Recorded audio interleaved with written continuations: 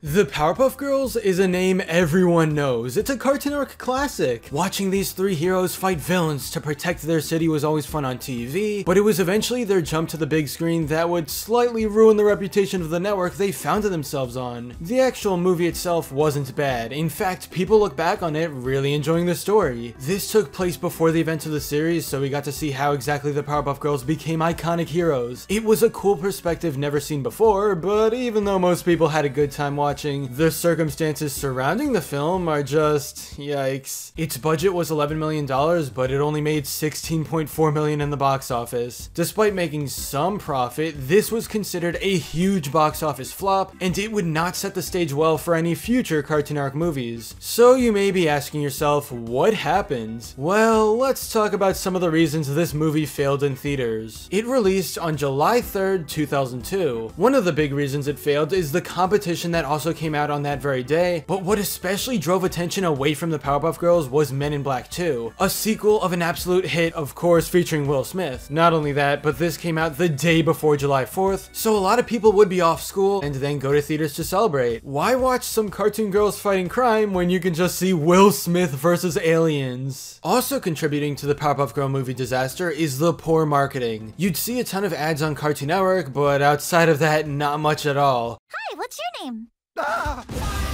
Cartoon Network presents Blossom, Bubbles, and Buttercup in the Powerpuff Girls movie. 3 mutant superheroes saving the world before bedtime.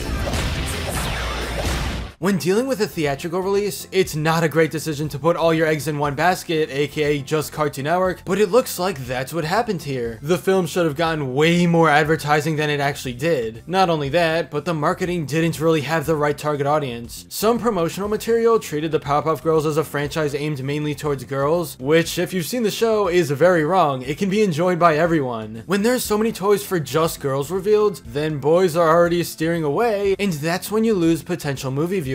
What made things even more confusing is that the actual movie was slightly different from the series, and it felt like it could be enjoyed by more mature audiences. There was a lot more violence than usual, especially in the destruction of Townsville, and kids may get scared at everything going on. So was the Powerpuff Girls movie for girls only? Teenagers only? Maybe fans of the original series? No single group seemed to be targeted here because the promotions and the actual movie were conflicting with each other, which is just one of many factors leading to less ticket sales. Series creator Craig McCracken said in a Powerpuff Girls documentary that in hindsight, maybe he wished the movie was a little sillier, a little lighter, and not so heavy the whole time. I think matching the tone of the series would have definitely brought more people on board with watching. It's also worth mentioning that the timing of this release wasn't the best it could be at all. 2002 was 4 years after the series began, and while the Powerpuff Girls was still a well-known name, it wasn't as popular as it was before. Also, because the movie included destruction of a city, some people compared this to the 9/11 attacks.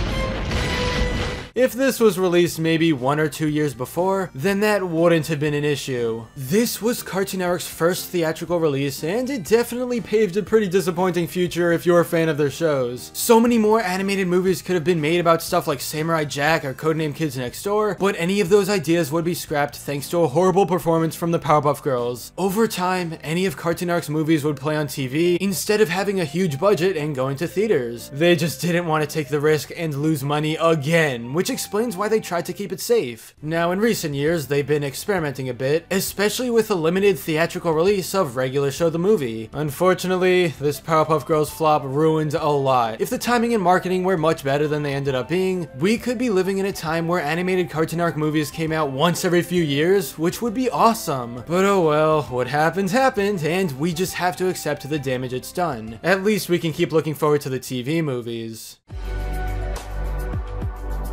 But anyway, that's all for this video. Subscribe for more awesome cartoon videos. Give a thumbs up and comment below, let me know what you think. Thanks for watching, and I'll see you guys next time.